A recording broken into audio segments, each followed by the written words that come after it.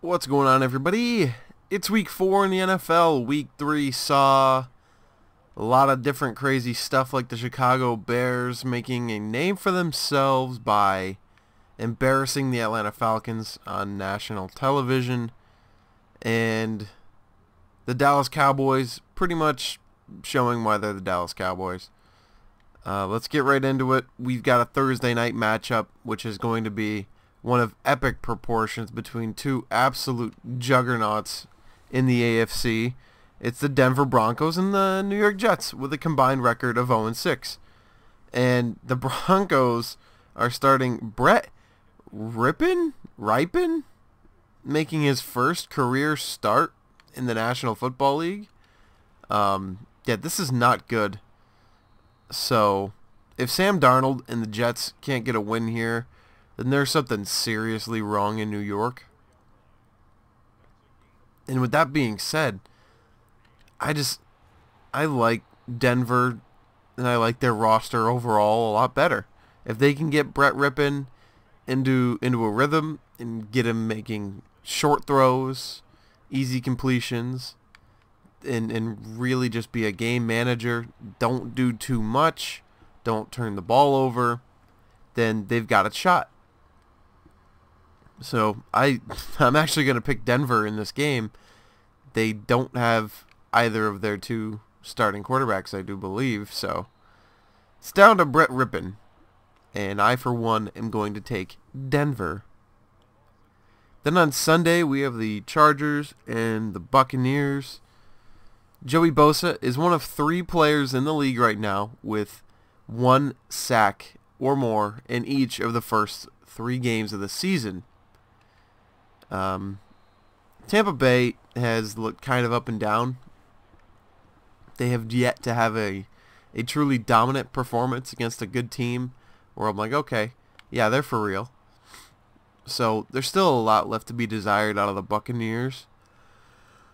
And I mean, we all know the talent that they have and what they can do. And obviously, we've seen what Los Angeles can do with Justin Herbert in that defense. It's kind of an intriguing matchup, honestly. It's a rookie versus a 20-year veteran in the league. And when you look at the talent of both teams, you'd probably be inclined to pick Tampa Bay because they have the bigger names and the bigger stars. But I'm saying don't rule out a Los Angeles upset victory. I'm not going to pick them in this game. I'm still going to pick Tampa Bay. But lo and behold, I would say the Chargers aren't necessarily a team to be written off right off the jump. So I will give this one to Tampa Bay. Then we have Seattle and Miami. Seattle is 3-0 for the first time since 2013. That's insane. I find that extremely hard to believe. They're so good. Offensively, defensively, they're all right. They certainly need to play better in the secondary, but there's always room for improvement on every NFL team. And Russell Wilson is 100% playing at an MVP level.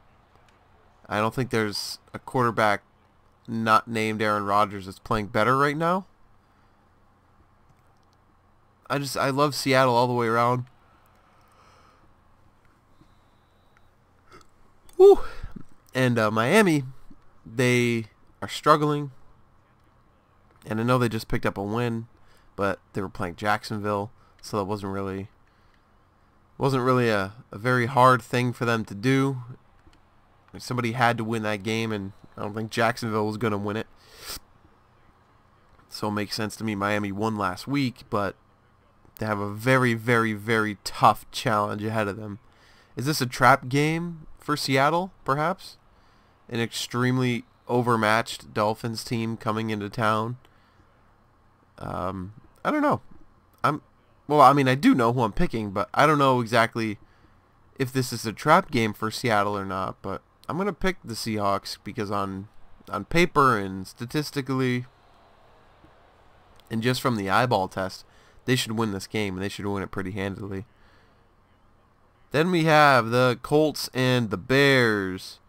So this is Chuck Pagano's first game versus his former team. And unfortunately, I don't think it's going to much matter. Because I think the Colts are going to win this game. Yeah, Chicago's 3-0.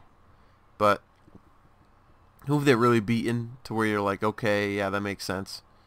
I think they would have been 3-0 if they had started Nick Foles. I don't think that any of this success can be attributed to the play of Mitchell Trubisky. Because clearly last week's game wasn't. He was benched, and then they brought Foles in, and then you saw what happened. Foles led them all the way back. And it's just kind of a crapshoot for me in Chicago. They're like the Among Us meme. They're the one imposter among all the 3-0 teams.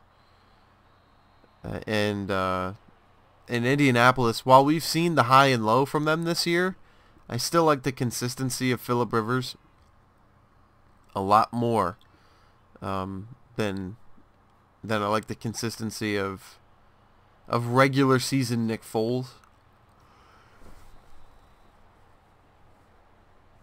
So I will pick Indy in this game. Then we have the New Orleans Saints and the Detroit Lions. The Saints have not lost 3 straight games since weeks 1 to 3 in 2016. And I mean, they're honestly going to stare it in the face. I just don't get why Josh Allen's so inaccurate in Madden. I got to point that out. That's ridiculous. Whatever. But the Saints stare a 1-3 start right in the face, because while Detroit hasn't looked necessarily impressive or very good through the first 3 weeks of the year, they did beat a significantly better Arizona Cardinals team last week, and they forced Kyler Murray to make some errors, and a lot of people view it as, oh well, Kyler Murray played bad, so the Lions were good. No, I mean, Kyler Murray played very well. They just forced the Lions defense just forced Kyler Murray into these bad situations, which is a mark of a good defense. So, I don't know. The Saints really have to figure out how to throw the deep ball, because clearly we saw against Las Vegas and against Green Bay that the short game is not going to work. I mean, when Alvin Kamara is the 5th leading receiver in the NFL, then there's a problem. It's because you have to throw checkdowns, and yeah, sure, he can run after the catch, but it's not necessarily attributing to anything. So people like to gas up Alvin Kamara talking about how he's one of the best in the league, but any running back's going to do that when your entire offensive repertoire is throwing screens and having him in pass pro with an option to throw the ball. I don't like New Orleans. I said this in week 1, and I will repeat it.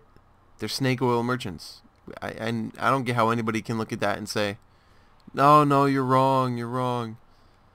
They might win this game. In fact, they probably will.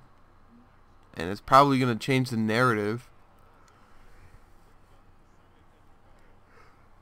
Whew, sorry.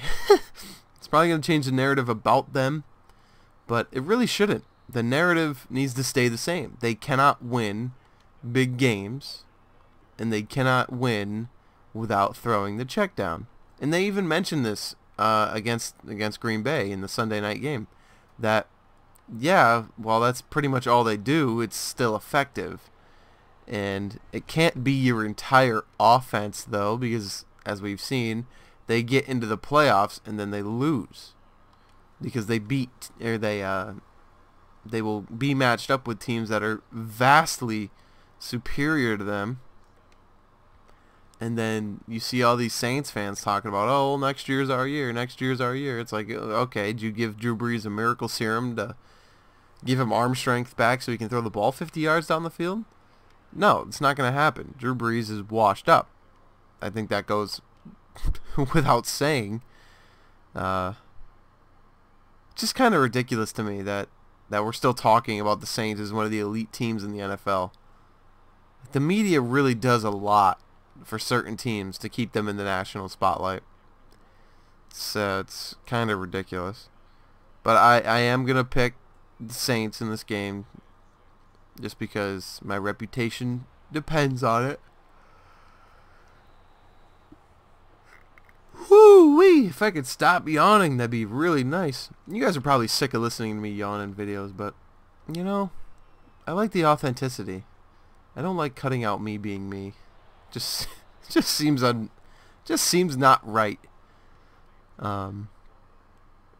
But yeah, the Saints are probably gonna win. I'm gonna pick them, but my heart says Detroit. My head says, I mean, it's probably gonna be the Saints anyway. So there you have it.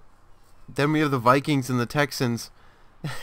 Both of these squads are 0-3. Who would have thought? And Deshaun Watson is 4-5 in his career versus the NFC, which includes losing to the New York Giants once.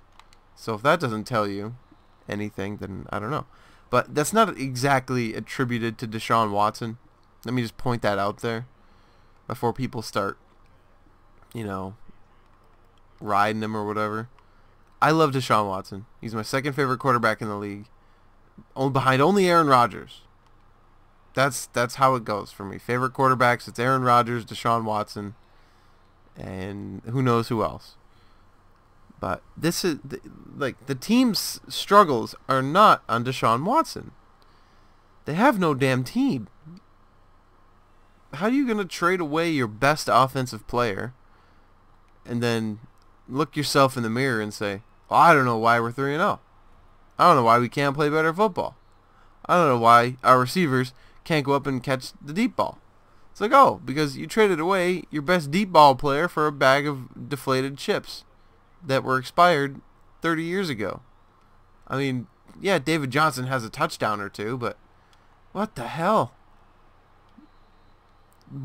2 David Johnson touchdowns is not worth 1 DeAndre Hopkins touchdown. Should not have happened. In Minnesota, they're just on the struggle bus with no help to get out. They've got a long ways to go before they can be reasonably competitive, and they were involved in the Titans game last week. So who knows, this game might get delayed because of the coronavirus tests that were positive in Tennessee. So we'll see if this game will be played on Monday or Tuesday, which is the current talks with the Tennessee game. But hopefully nobody in Minnesota tests positive for this damn thing, so we can play some football on Sunday. But I'm picking Houston. They have to get a win. They have to. And they've started like this before. They've sputtered out of the gates and still made the playoffs. It's historically not in their favor, but it can be done. So I'm going to pick Houston. Then we have Jacksonville and the Bengals. Cincinnati's allowing 154.1 yards per game since 2019. That is the most in the NFL. And Jacksonville's had a decent-looking running game. So maybe something to watch there. I like Jacksonville in this game. I'm just going to say that straight up. However, I don't think they're going to win. I think this is finally when we see it happen. This is Joe Burrow's first NFL win. It's going to come against a absolutely pathetic Jacksonville Jaguars team. But I think Joe Burrow will throw just enough checkdowns to get the ball in the end zone more times than Gardner Minshew can. I'm picking Cincinnati. Then we have the Arizona Cardinals and the Carolina Panthers. Kyler Murray has thrown an interception or more in each of the opening games this season. He's one of 5 quarterbacks in the league to do that, including fellow sophomore Daniel Jones. And I do believe that these are the patented sophomore slumps. And don't think either of those quarterbacks are bad. Obviously, Kyler Murray is a very good quarterback. He's just going through the rigors of the sophomore season. Obviously, defenses are going to key in on him more. We saw with even some of the greats like Patrick Mahomes. He threw 50 touchdowns in his rookie year and then, 25 the next? And yeah, they won the Super Bowl, but there's a lot of blame being put on Kyler Murray. That's unjust because he is still very, very good at what he does. And he is among the best in the league. So I'm gonna pick Arizona. I haven't seen anything. I walked right into that one. I haven't seen anything out of Carolina that really says, hey, this is a good team. So I have to pick Arizona. And until Carolina can show me otherwise, to me they're a bottom feeder in the NFC. So then we have the Browns and the Cowboys. Mike McCarthy is undefeated in his career at AT&T Stadium, going back to Packers head coach. So, I mean, that's going to change, right? That's got to change. This defense in Dallas is pathetic. And, I mean, when your best player is Aldon Smith, who's been out of the league for more than 5 years, I mean, your defense has a problem. And it's not just the fact that they don't have Leighton Vander Esch anymore. That really has nothing to do with it. They have a lot of issues across the board, including offensive issues, like their quarterback turning the ball over, which people don't like to talk about, but whatever. Cleveland pretty much has to win this game to prove to the national media that they can hang. And if they do that, then they might be on pace for a playoff berth. Ooh, Cleveland in the playoffs. I've said this every year for however many years. But they need to start proving it. Like, I'm not going to call them a playoff team until they have 8 wins or until they have 9 wins. And how do you get there? You got to beat the teams you're supposed to beat. Who are they supposed to beat? The Dallas Cowboys. The Cowboys are bad. They're bad right now. Just like the rest of the NFC East. They're an easy game. If you are playing an NFC East team and you see one of their names pop up on your schedule, you have to love it. And you have to put forth everything you can, because you know if we lose to this NFC East team, oh boy, there's something critically wrong with our football team. So I'm picking Cleveland. They have to win this game. And it's Baltimore and the football team. Baltimore has 100-plus rushing yards in 26 straight games. Yeah, they were manhandled on Monday night by Kansas City. And it didn't look pretty. Lamar did not look like an MVP. Lamar looked like a guy who was trying to do too much because he will never escape the shadow of his opponent, Patrick Mahomes. And unfortunately for Lamar, he's going to have to figure that out quick, because the only way to stop the comparisons with Patrick Mahomes is to go out there and win a Super Bowl. And he hasn't even won a playoff game. And Patrick Mahomes' first season as...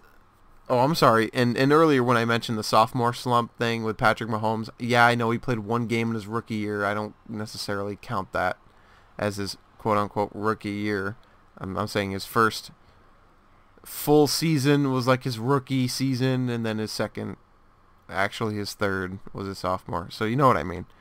But, yeah, I mean, Lamar's got a lot against him. And Patrick Mahomes, in his first full season, won a playoff game, beat Indianapolis, and Lamar Jackson has played 2 teams in the playoffs that he has no reason to have lost to.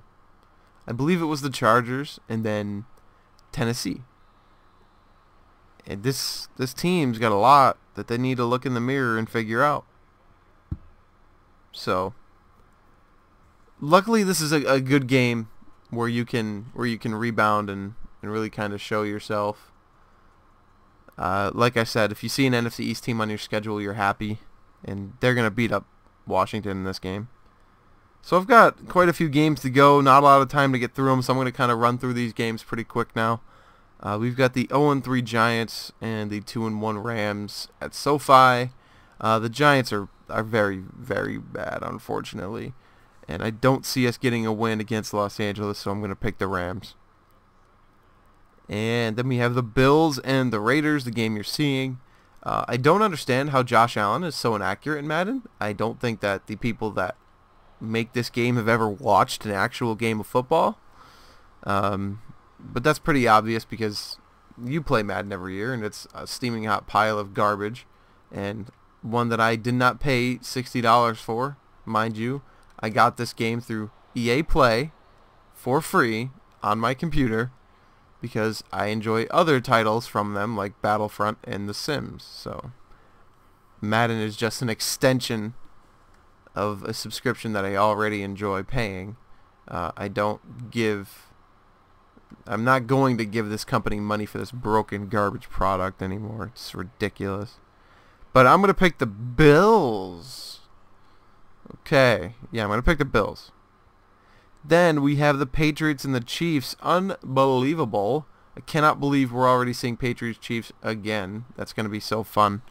I'm actually going to pick New England in this game. Just Kansas City still really... And I know I'm going to say this and then immediately I'm going to have it thrown back in my face when they prove me wrong.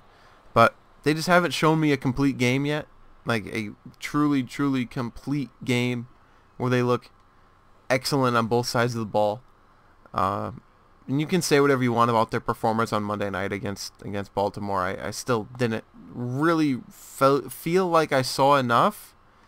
And you're probably wondering, well, what do you want to see? I want to see them shut the Patriots down completely. Like, not even give them an opportunity to be in the game. Be the Chiefs of old and score 50 points and like hang a 50 burger on them. Do something. Prove that you're still the dominant force you were a year ago. Go out there and just freaking do it. Just kill them. I swear. So I'm going to pick New England in this game because just the consistency. They've looked the exact same. I think they've gotten I think they've gotten better in every game. So I like New England. And then the Eagles and the 49ers. The 49ers are playing their fourth straight game against a winless team, and it will result in another win for San Francisco. The Eagles are pathetic. Then we have the Falcons and the Packers on Monday night. So that game is 0-3 versus 3-0. Green Bay scored 35 or more in each of their first three games, and Atlanta has blown a lead in the fourth quarter of their last two games. It's a recipe for disaster for Atlanta, and it's going to result in another loss. I'm going with I'm going with Green Bay. And then the game that has already been postponed, the Steelers and the Titans. The game will be played on either Monday or Tuesday, depending on the test results from the Tennessee Titans in regards to the coronavirus. So it remains to be seen. I kind of like to see a game on Tuesday. I kind of like to see a Sunday, Monday, Tuesday slate of games. That'd be kind of cool, right?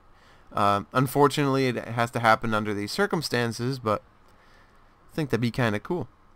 Either way, I'm going to pick the Steelers. I just think offensively, they are more of a presence than Tennessee on offense.